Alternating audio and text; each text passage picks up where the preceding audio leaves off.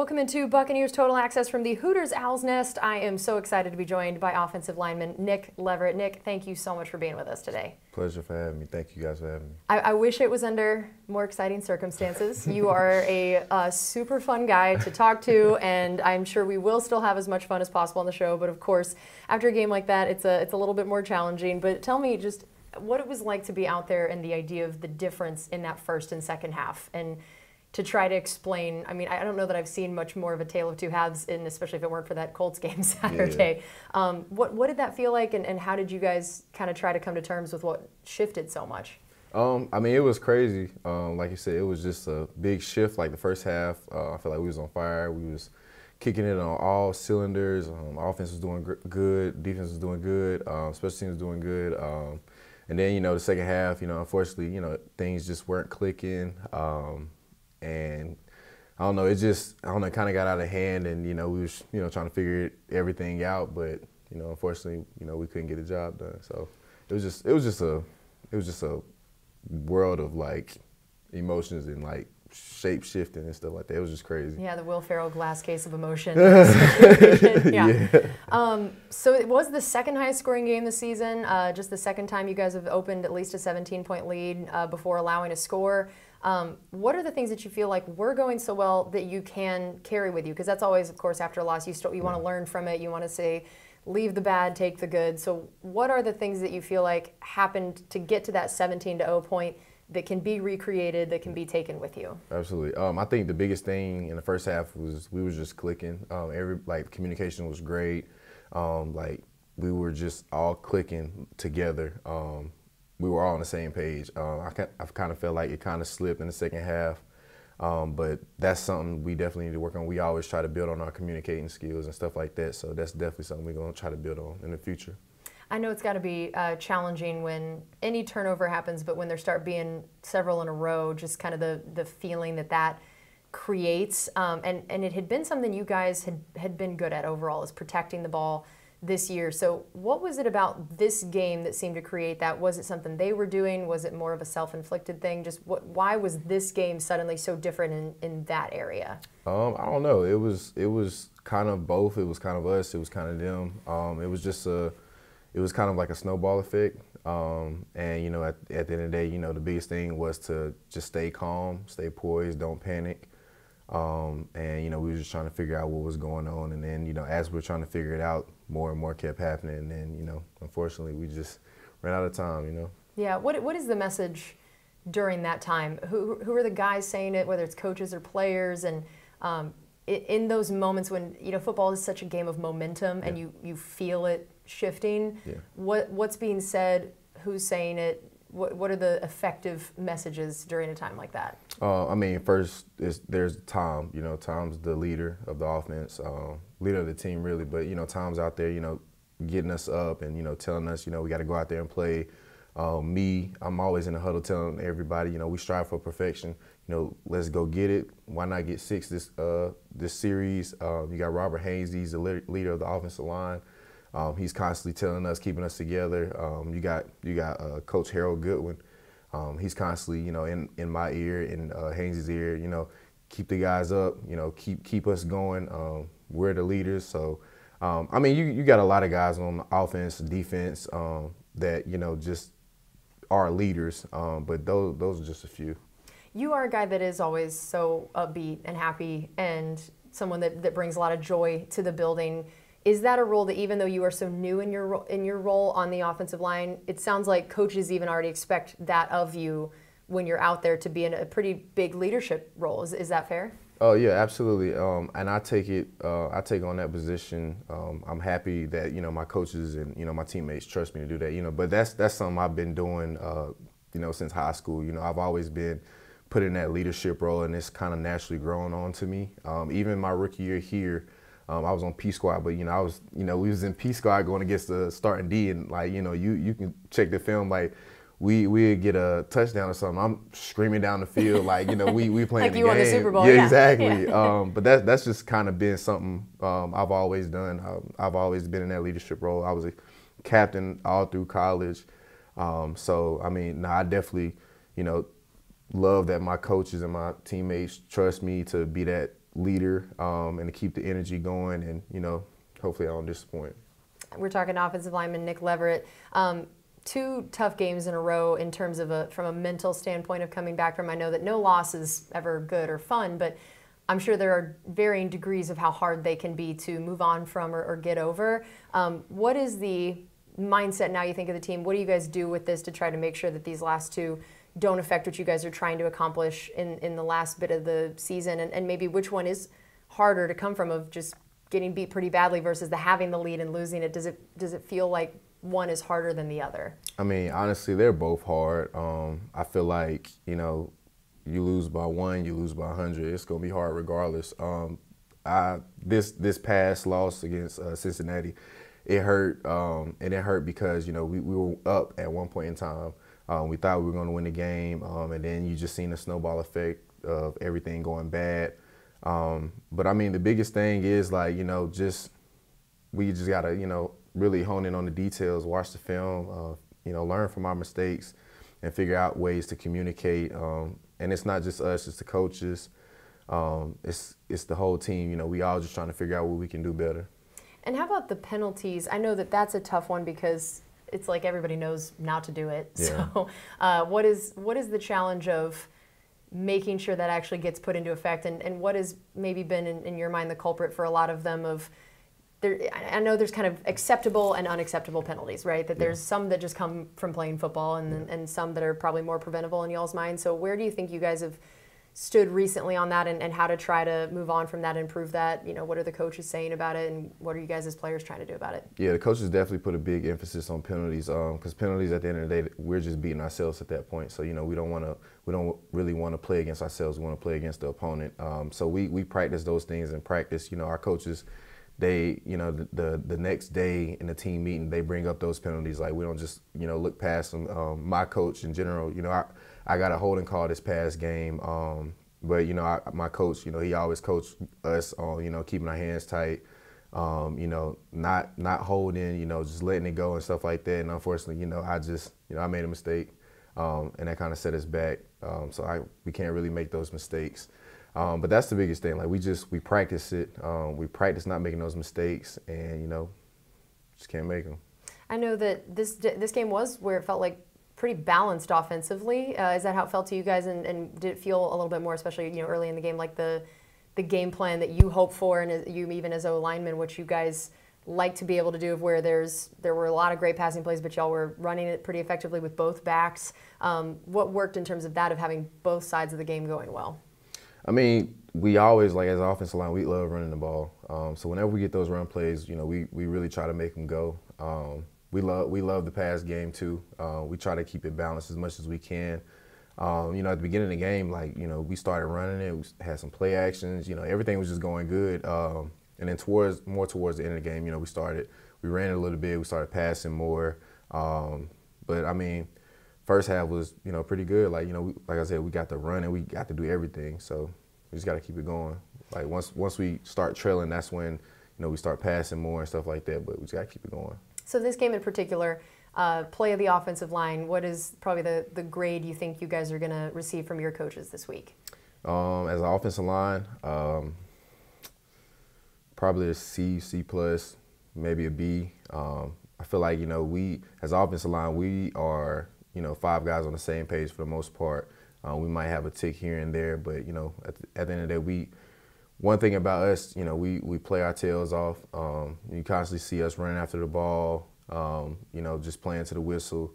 We just, we guys in the trenches, and, we take pride in it. So, yeah, I mean, I say, C plus B. We didn't win the game, so I can't give us an A. So. Yeah, and I know that it was pretty great to see, especially some of these wide receivers putting up more of the numbers that you guys have been hopeful for and knowing they're capable of. So what was it like to watch, guys like, especially Mike getting going so early in the first quarter, and he and Chris both finishing with 83 yards each, and Chris getting another touchdown. So those 2 guys in particular, what was it like to watch them kind of do their thing? Man, it's literally like a kid watching, like, his hero, his idols. Like, I mean, just watching Mike. I mean, Mike's awesome. All our wide receivers are awesome, but Mike the OG. So, like, anytime Mike score or anything like that, we all hype. you know, CG my man. Y'all done seen it on TV and stuff like that. Every time CG score, I'm right there. So every time CG score, like I'm trying to find him. You know, we trying to do something, yada yada. But it was good to see our guys, you know, go out there, you know, get some catches. You know, Russ got the big touchdown. You know, all those guys. You know, Devin, he's coming up. He's doing pretty good on the offense. So yeah, like we definitely get hyped when the guys, you know, score them touchdowns, catch them big catches and stuff like that. So yeah. Yeah, Russell Gage, I mean, man, first time in his career, back-to-back games with a touchdown and a career high 2 touchdowns in one game now. So what is it like to watch a guy like him where he struggled with being hurt, not being available, and it's his first year with the new team, and then to see these last couple games, I know that that's got to be a really cool thing as a teammate to watch. Yeah, absolutely. Like you said, like he's been battling injuries and stuff like that. So, you know, to see him get to finally go out there, play his game, and, you know, because I like, you know, I see it in Russ's eyes, you know, he's been set back with his injury. He'd be wanting to be out there, but he can't. So to see him actually out there scoring, helping his team, like I know it's everything to him because he's helping his team. So, you know, we definitely be happy for Russ. And, you know, we hope that, you know, we can keep it going with Russ. You mentioned Devin Tompkins. That's got to be cool to watch. As someone who has been on the practice squad yourself, to see a guy like that work his butt off all training camp and all season almost, and then now, what was it like to see that return he got last week in particular, and then now this week getting 9 yards on an offensive play? It was awesome. Like it was like a proud big brother moment, honestly, because like you said, I was on P Squad. You know, I know that feeling and everything, and then, you know, to see him get called up and, you know, to see how hard he worked and everything like that, it just reminded me of myself. So, yeah, like, Devin's been doing a great job. You know, we love him. And, you know, I wish the best for him. You know, I hope he continues with his success and everything. He's a great kid. All right, we have more coming up here on Buccaneers Total Access from the Hooters Owl's Nest with offensive lineman Nick Leverett, brought to you by Frontier and Hooters. This is Buccaneers Radio. Welcome back into Buccaneers Total Access from the Hooters Owl's Nest. I am joined by offensive lineman Nick Leverett. We talked a lot about, especially the offense, that whole first segment, but then also the defense. Man, they came out firing early on, and what was it like to get to watch such a fast start by them against such an incredible offense like the Bengals? You know, you get your sack by the guys for a 3-and-out. You got Carlton getting an interception. Those first couple plays, that's got to fire you guys up as an offense as well. Absolutely. It's, you know, I was at the point I was ready to grab my popcorn. I was just enjoying the show. I mean, our defense, you know, they're great. You know, we got a lot of stars. You got Devin, Levante. You know, we got all these guys out there, you know, ball hawks, you know, out there trying to get it every play. So, yeah, it was definitely exciting watching our guys, you know, go out there doing their thing, getting sacks, interceptions, and all that. So, yeah, I love watching them. I know that you guys always kind of trash talk a lot during practice. It's always kind of funny, the whole the offense versus defense thing. But then the game comes, and everybody's all one big family. But I know that Carlton, in particular, second most passes defensed of his career, and against a guy like Jamar Chase. Yeah, what was it like to watch a guy like Carlton ball out like that? Man, that's huge. Salute to him. I mean, yeah, Carlton, he's a dog for sure. You know, I didn't even know that, but that's great for him. It's so funny because, like, you know, me and Carlton, like, you know, he do his little grave digger thing. Yeah. And I tell him every time, like, hey, CD, like, you know, when I dump somebody on the ground, look for me because I'm going to be doing it, you know. So oh, you're going to dig your own grave. You want to join the grave diggers. Hey, look, I'm going to be an honorary grave Honorary, digger. the first offensive member of it. That's pretty good. I like that. So, I wish you could run out there and row the boat with them, you know, all that stuff. I can't do that. It'd take me a long time yeah. to get up. That takes all the energy the whole rest of the time. That's I can't amazing. do that. Well, so take me back to training camp as all these battles are happening that, you know, it's going to be a new look offensive line one way or the other, and you're fighting for, you know, what looks like the left guard spot. Then suddenly Jensen goes down, and then you're having to figure out the center spot, left guard spot, what all that's going to look like. So what was that whole process like for you during training camp? As I mean, position battles are always tough, and then it's like you kind of are even thrown into multiple position battles all at the same time. Yeah. So the biggest thing for me was, you know, I worked my tail off. I put the work into the workout. I literally was doing everything I could to solidify either starting position, whether it was center or left guard. So it was definitely a battle. You know, I was here like 5 o'clock every morning during camp, just watching film before everybody else got here. I was like the last guy to leave the practice field, just, you know, trying to get myself better, you know, just truly trying to do everything I could in my power to get a starting spot. You know, unfortunately it didn't happen, but, you know, later on down the road, something happened. I did get a starting job. So, you know, I'm very thankful. But my biggest mindset was to control what I can control. And at the end of the day, you know, even though I didn't get the starting spot, I was ready to, come in if my teammates needed me, if my team needed me. And just every week I was still preparing as if I was a starter. And what did it mean to the offensive line when everybody realized Jensen was going to be out for an extended period? What are the things that maybe people don't even realize he did for the offensive line, and then just so what it meant to lose him, and then the ways that maybe he still tried to help you guys out since then? Yeah, like Jensen, he's still our leader. He's the fierceful leader you guys see all the time, the red-headed bandit. He's that guy. When we lost him, he made an emphasis. He was like, I might not be on the field with you, but I'm still gonna be here. I'm still going to, I got any questions or anything like that, like I'm still here. And he's been doing a great job with that. He's been in meetings. He's been all around. He's been helping us a lot. And that's a big deal because that's not an inevitable thing. That's not always the case. And it's not even really required. A guy can be just working on his rehab on his own. Wouldn't necessarily mean that was a bad thing. But, I mean, that says a lot about him that he was still going to do that, because that's got to be hard for him to sit there and watch too. Absolutely. It just shows his true character and how much of a leader he truly is. Even without being out there on the field, he's still, doing leader things, and, he's still hanging around helping us out. So we're very thankful for him. We love him, and, we can't wait for him to get back out there with us. And what have you seen from Hainsey stepping in to fill those very big shoes that you talked about? I mean, that's a tall order for anybody, much less someone that is, starting for the first time, had to switch positions to a very different one, and just to see the way he's handled it. Hainsey's been doing a great job. Hainsey stepped in the position as if like he's been doing it for a long time. He's out there, calling the shots. He's truly leading the ship. Major salute to him because he's really doing a fantastic job. So yeah, like major salute to him. And explain the challenge of that, because you've done tackle and guard some in your football career.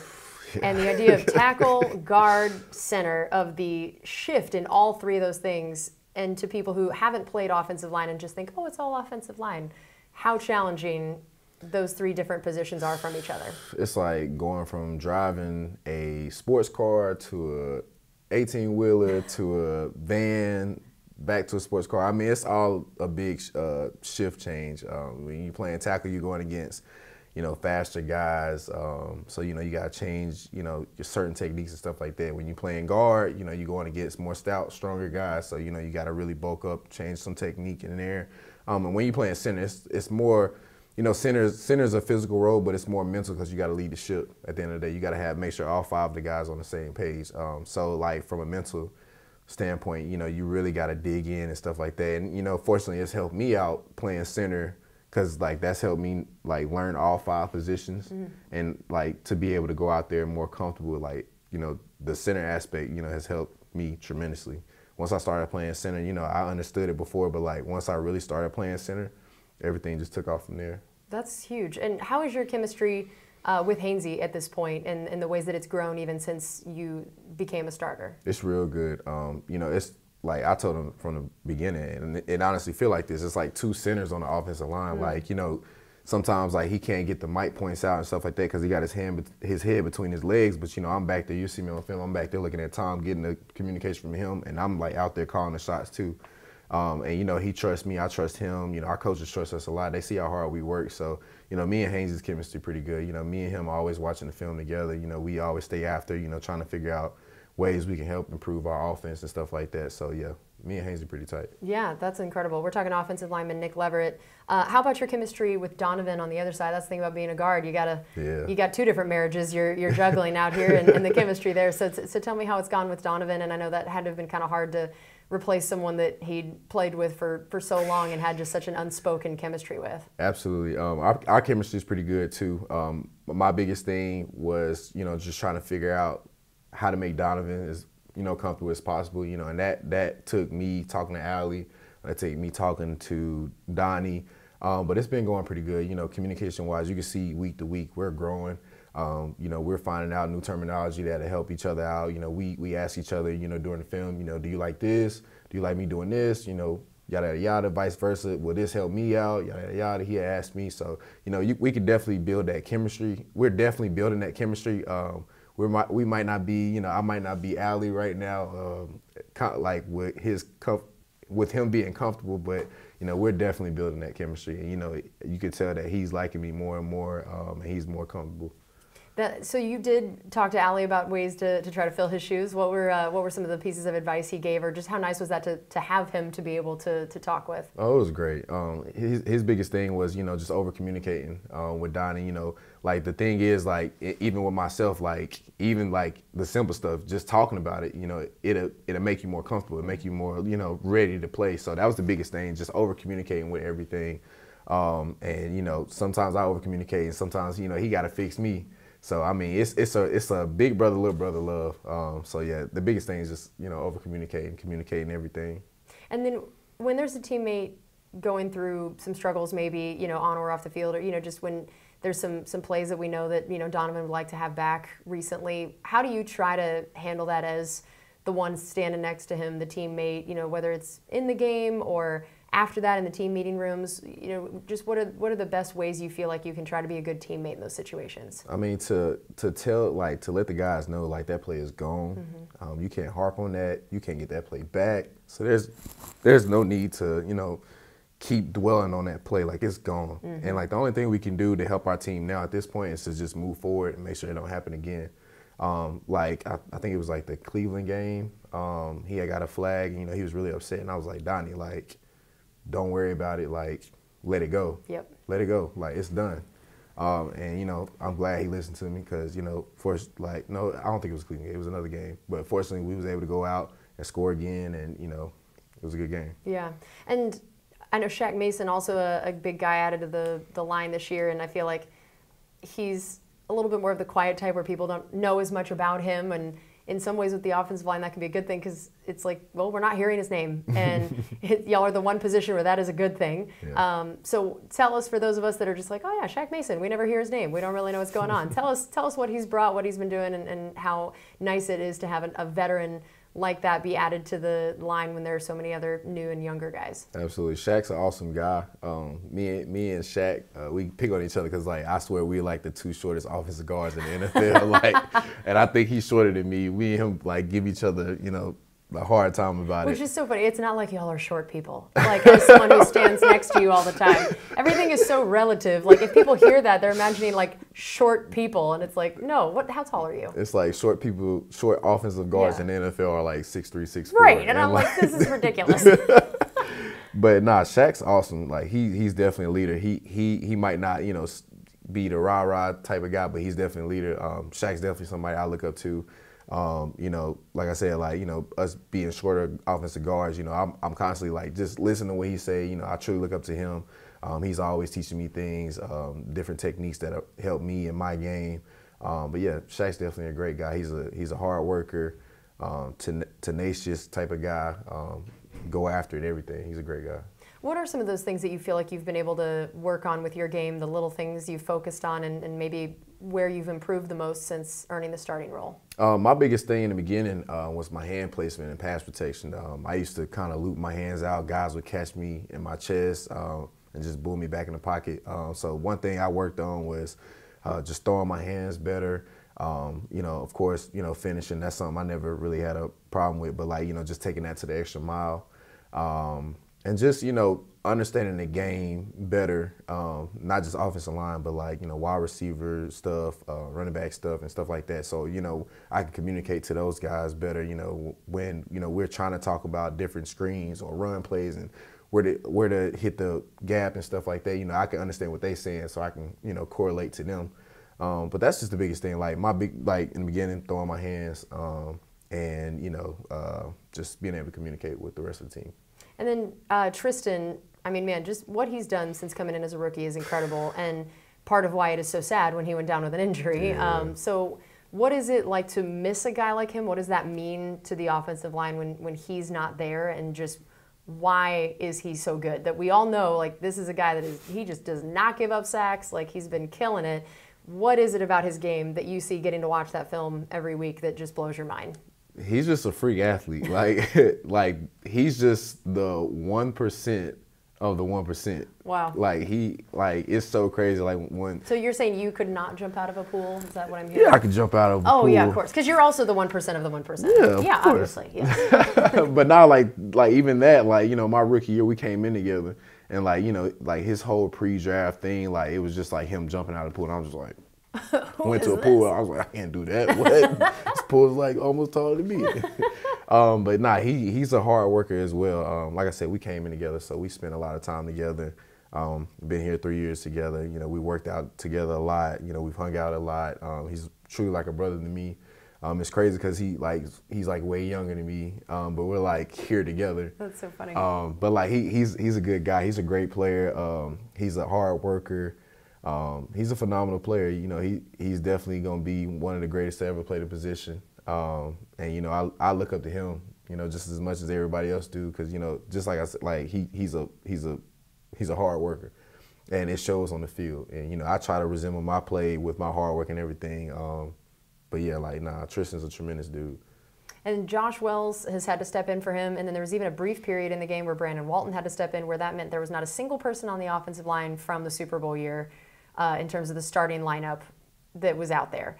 That's a lot of turnover to deal with. How did you see guys like, you know, Brandon and Josh when he's had to step in, and then how everyone handles it when suddenly you got someone new again on your side right as you guys are getting this figured out, and Shaq's got someone new on his other side? I mean, just all the ways that you guys have handled that, and how do you think it's gone? I mean, so the thing about Josh and Brandon, like, you could truly tell those guys are detailed in their work. They pay attention because, you know, they step in and, like, you know, it's not Tristan Wirfs out there, but, you know, it's a guy like Josh Wells or Brandon Walton who's in there solidifying the job, getting everything done, you know, not giving up sacks and everything like that.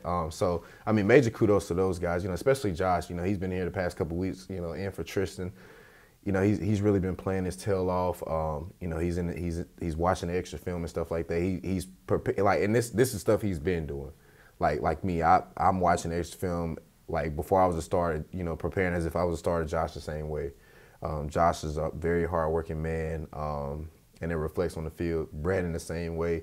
Whenever Brandon stepped in, you know, he didn't disappoint. There wasn't a drop down. Like, you know, guys really went in there and did their job. And that just, you know, it's a major salute to them because that just shows how hard they work. All right, well, we still have more coming up here on Buccaneers Total Access from the Hooters Owl's Nest with offensive lineman Nick Leverett, brought to you by Frontier and Hooters. This is Buccaneers Radio. Welcome back into Buccaneers Total Access from the Hooters Owl's Nest. I'm joined by offensive lineman Nick Leverett. So I know that you and Luke Gedeke, of course, have traded positions a little bit this year, and I'd love to hear what you've seen from him and how he's handled both having to go through the injury and just what's gone on and just, you know, the ways he's improved even since the start of the season. Yeah, nah, Luke is a great kid. He's definitely, like, he's a meathead. You know, that's probably one of the strongest rookies one of the strongest guys I've ever seen in my life. You know, yeah. He's definitely a hard worker. He's one of those guys. He's constantly trying to learn. You know, I think he takes Allie, he takes me, he takes our coach all the time. Like, he's constantly trying to learn. So you can see that definite growth in him. He's definitely wanting to grow and definitely wanting to learn. You know, they putting him everywhere right now, left guard, right guard. You know, just trying to see what he can do and everything like that. He's been doing pretty good. So, you know, the sky's the limit to that kid. You know, he's definitely going to be a great player. I remember hearing that when he got drafted, that it was like his life is football and lifting and eating, which still really are related to football. Is that fair? Absolutely. Like, I've never seen a guy eat so much and lift so much. And he's strong, like so strong. Like, yeah. And he seems like he's that like farm strong. Yeah. Yeah. Absolutely. Like, I could see him like just picking up a tractor and or a horse. Like, just like he's so strong. But yeah, like, he's going to continue to get better, like, definitely. Who do you think eats the most on the offensive line? Probably Luke. Yeah? Absolutely. Probably, you know, last year was a tight race, but nah, it's definitely Luke. What was it a tight race between last year? It's like a tight race between Tristan, Donnie, just those big guys, but like, nah. Luke's outpacing him now? Yeah, Luke, Jeez. Luke eats so many times a day. It's like, I'm like, I can only imagine what it's like in the bathroom, dog. 'Cause like you eat so much. Like, I know your stomach, like, the acid is just like crazy right now. Oh my gosh, that's hilarious. Where are you on that list of people? You know, like, I don't know. Like, I used to eat a lot, but I mean, you know, I like, you know, I'm constantly, you know, working out and stuff like that. And I don't know. I try to eat a lot. I can't eat as much as I used to. I don't know what it is, but yeah. I mean, I just can't even like get close to eating as much as I used to. I remember Allie talked about the fact that he had to work so hard to be big enough to play the position, and then now we've seen that he's just like half of who he used to be weight-wise. Like, it's insane to watch how fast that fell off. Are you a guy that has to work to be this size, or are you naturally bigger, or, you know, how much work does that take? So it's crazy because, like, I didn't struggle with, like, you know, keeping on weight until, like, this year. Like, you know, my rookie year, my second year, you know, I used to be, like, right at my range, but, like, it's like this year, I don't know, it's like I just started, you know. Burning more calories on a Sunday. Yeah, burning more calories, yeah. So it's just like I'm constantly, like, when it's weigh-in day, like, I'm constantly trying to, like, I drink probably, like, 5 bottles of water. I eat a great meal. Like, I'm like, okay, like, let's go. I'm trying to get this weight up. But everyone out there is now officially mad to hear that the older you're getting, the harder it is for you to keep on weight. Everyone's like, wow, that is what a delightful problem. Yeah, it's not easy keeping on 310, 15 pounds, Bob. It's not easy at all. When you're running that much and working out that much, that's so true. Exactly. How about getting to block for Lenny and Rashad? Tell me about these two guys as your running backs. And you talked about how much offensive linemen love the run game. Mm-hmm. That's what you guys really thrive on, want to succeed in, kind of the imposing your will on other people. Knowing those are the two guys behind you, what really stands out to you about that, and why you guys like blocking for them? Get your popcorn ready. That's all I'm going to say. You know, we block and we just like, okay, like, you know, get to the first and second level, and then after that, they're going to make the show happen. When Lenny back there, I'm expecting him to run over somebody, and I'm like, he's on the second level, popcorn ready, popcorn ready. When Rashad back there, I'm like, okay, he get past the second level, it's either he gonna juke somebody or he's gonna stiff arm somebody. Get your popcorn ready. But it's great block for those guys. Not even just them two. You know, Keyshawn Vaughn, he's an awesome back to watch do his thing as well. You know, Gio, you know, just special guys back in the backfield. You know, we got a really talented running back room, and you know, it's always awesome watching those guys do what they do. You brought up the stiff arm. Do you remember that moment against Seattle? How can I forget? It was crazy. I was like, you know, battling because I had the flu down there. Yeah. And it was tough. But like when I seen that, I was like, oh, I got a new jolt of life. I was like, yeah, I got to keep going now. Yeah. But it was crazy. Like to see Rashad do that, I was so happy for him because, you know, like he works hard.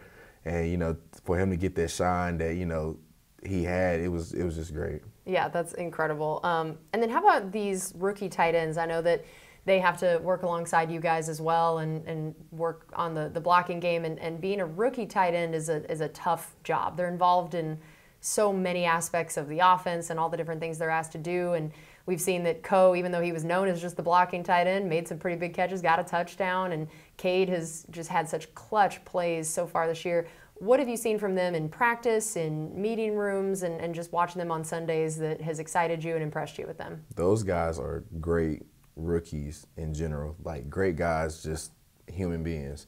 You know, it's crazy because like Cade and Coe are like two different people. Like Cade is like so like sweet and gentle and all that, and then Coe's just like another Ryan Jensen. Like he's just run through a wall and stuff like that. But those guys really work hard. Those guys have been doing a really good job, you know, and they got big shoes to fill. You know, we lost Gronk last year, so I feel like they stepped in. They've done a pretty good job blocking, catching, you know, doing all that. That's huge. We're talking offensive lineman Nick Leverett. I know that tonight you guys have the offensive line shopping spree to take all the kids around, get them some gifts. You guys are bringing all the holiday cheer, which I think is probably a really wonderful thing to have the day after a game like yesterday to remember, keep things in perspective, give some, you know, remember what you are able to do as an NFL player to bring some joy to other people. And I know that that's something that is in particular very important to you. I remember that was the first thing I learned about you when you came in as a rookie, that you'd been on the All-State Good Works team, which is an incredible honor. You're one of just 22 guys across the country recognized for basically being a good dude and caring about other people, serving other people. Tell me where this comes from, why this is so important to you, and what some of the biggest causes are, the things are that you had done that earned you that role. So the biggest thing for me is, you know, like, you know, all of us, we're blessed to be in the position we're in right now. You know, I grew up in, you know, unfortunate situations, you know, needing welfare and stuff like that. And, you know, just, you know, having that's something that you can never forget. So any time, like, you know, I'm blessed to be in a position I'm in. You know, I said that earlier. Anytime I can help, like, I'm always ready to help. And then, you know, growing up, like, my mom and my dad, like, they're the type of people to give you the skin off their back if you need it. So like I just grew up around that, constantly just trying to lend a hand, trying to help other people out. And, you know, especially when I got here, you know, or when I got to college, you know, I had resources, I had a platform to help other people out. I had a little bit of money in my pocket, so I was definitely trying to help people out. And then when I got here, it just really took off. Like, you know, just like the Christmas thing we about to do tonight, you know, I'm so excited for it. Like you said, like especially after yesterday, like it's the thing that's getting me going, because it's what it's all about. You know, it's the most wonderful time of the year.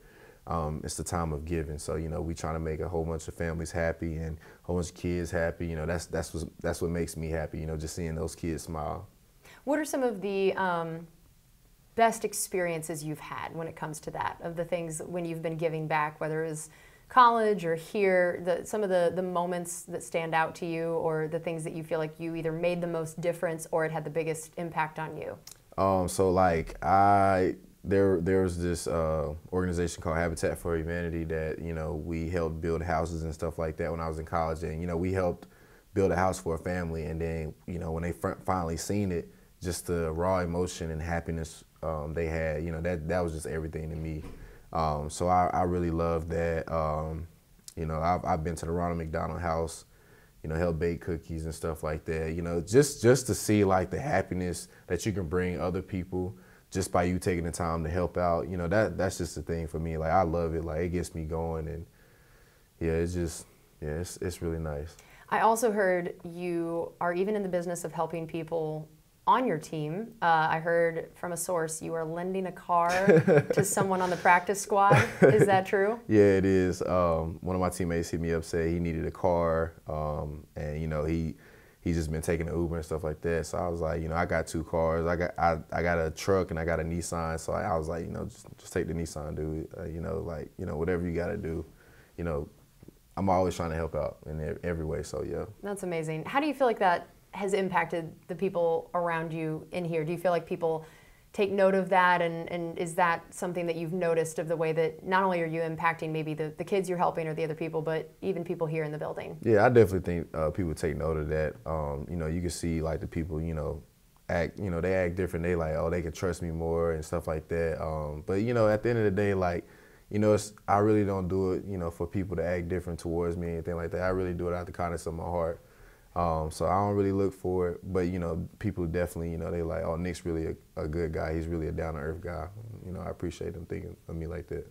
What do you want said about you at the end of your career, which is hopefully many, many, many, many years from now? But what do you want to be known as, both on and off the field, when you're done?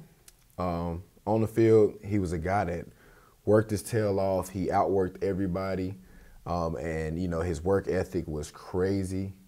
He was a true leader. He was a guy that would go to war with you any day. Off the field, he was a great man. He was a guy that was literally trying to leave the world better than what he found it. That's incredible.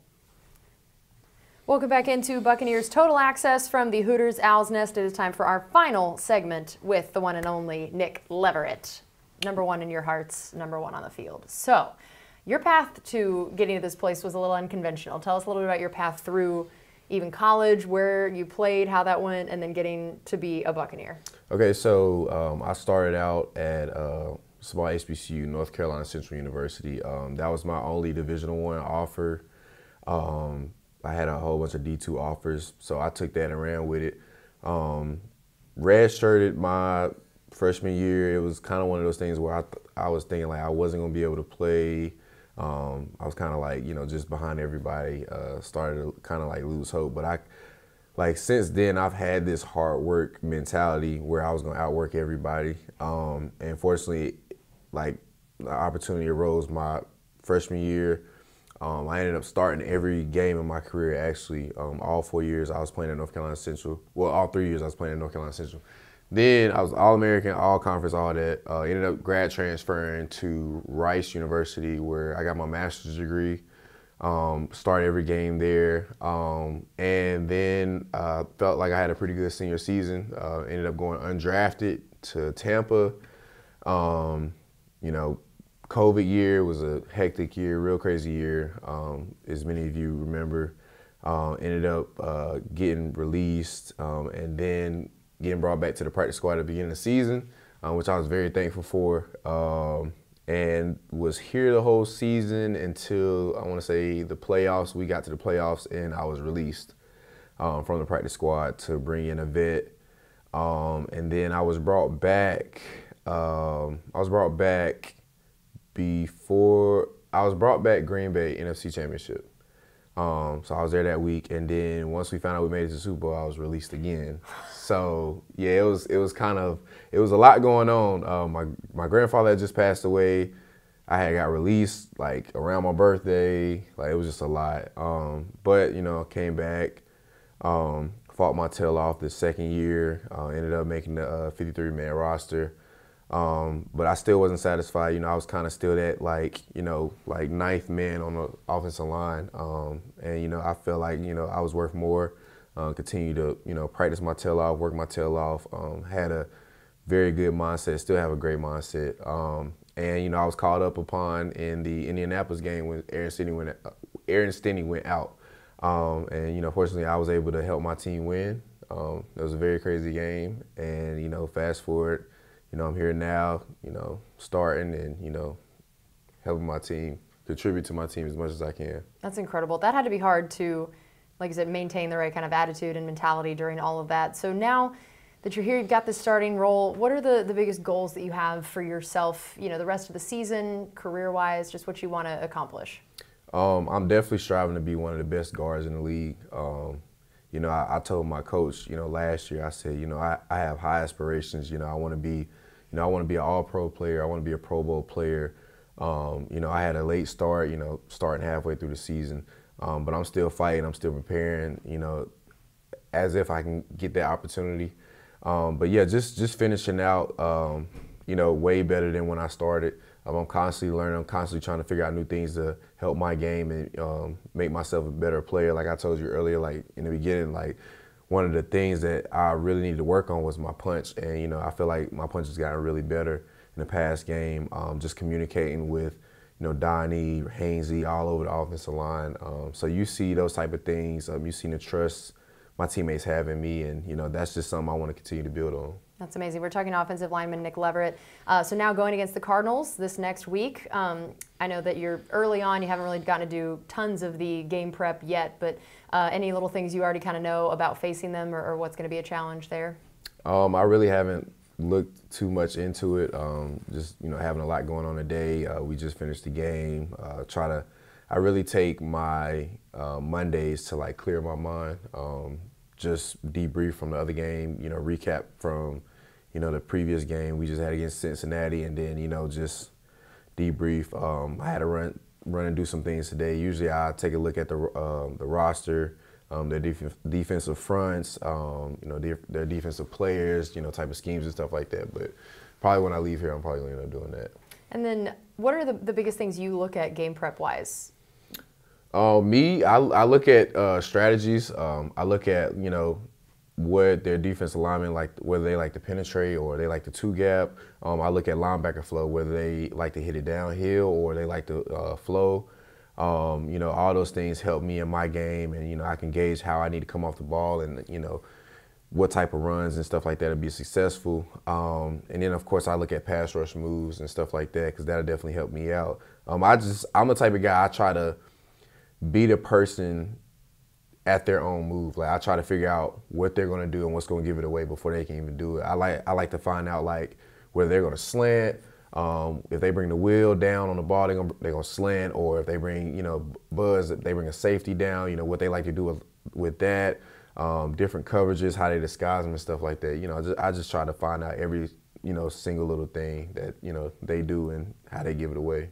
I know that it's going to be on Christmas, which is probably unfortunate from sort of a personal standpoint, but what are the ways that you and your teammates try to still celebrate together? Are there certain things in terms of, I think I've seen, is the room decorated down there a little bit? Yep, the room is decorated, so we pretty much decorate our offensive line room every major holiday, Thanksgiving, we're doing it for Christmas, and, all the other holidays. But yeah, the rookies, really take control of that. They've been doing a great job.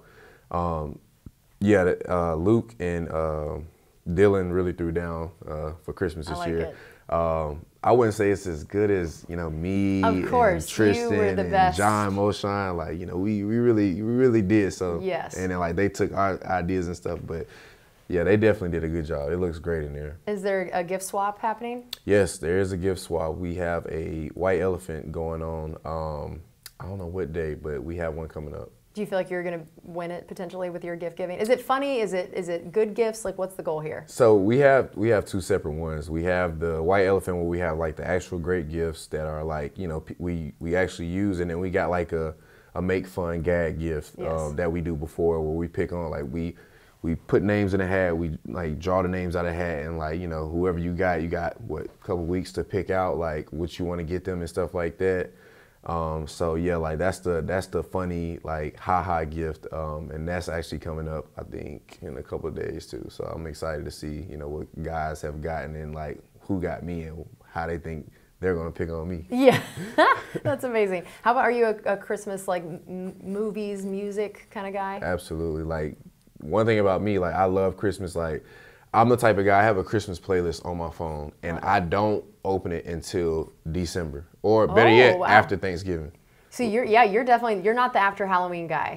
Nah, I can't. I knew I liked you. Yeah, because like it's just, for me, it's like so sacred, and it's just like you can't do it too early, and when it happens, like when the time is right, you have to just fully go. And like that's what I do. Like, you know, in the NFL, it's been harder to do it, but like when I was in college, we was done by Thanksgiving. So like Christmas, Freeform has a thing where like they have the 25 days of Christmas. I used to watch Christmas movies every night. Every night. I just bought a house, so like I've been decorating and everything on my own. Wow, not even just the bachelor pad of like no decorations. Look at you. You know, I'm doing everything on my own. You know, I got my dog sitting beside me just watching me. I'm hanging up stockings with my initial and his initial, and it's literally just me and him, and like we just going around the house. I bought an inflatable for my front yard and put up a Christmas tree and everything. So yeah, I go crazy for Christmas. And I feel like you need to tell everybody the kind of dog you have so that everybody can properly shame you for this. Well, it's a story behind it, but I do have a now two-year-old Yorkie poodle. He just turned 2 on the 17th. There's a long story behind it. It wasn't originally for me, but I ended up taking responsibility for him, and he has been a little bundle of joy for me. A lot of the guys in the offensive line room know about him. They pick on him, everything like that, but they know how much I love him, and you know he's definitely a little bundle of joy. He's like the little mascot of the room now. Have they made fun of you for this? Yeah. Yeah, I figured. Plenty of times. Like not even just the offensive line room, because like a lot of people on the team know I got him, because I'm always posting them on social media. But I brought him over here a few times, and everybody loves him. He's just so energetic and stuff like that. Sounds just like you know, energetic, bringing the joy. I love it. Well, that's Nick, my twin. Thank you so much for joining us. This has been wonderful to talk to you, and I hope you have as good a Christmas as possible being on the road, and good luck against the Cardinals. Absolutely. Thank you for having me. All right. Thanks to all of you guys for joining us. This has been Buccaneers Total Access from the Hooters Owl's Nest, brought to you by Frontier and Hooters. This is Buccaneers Radio.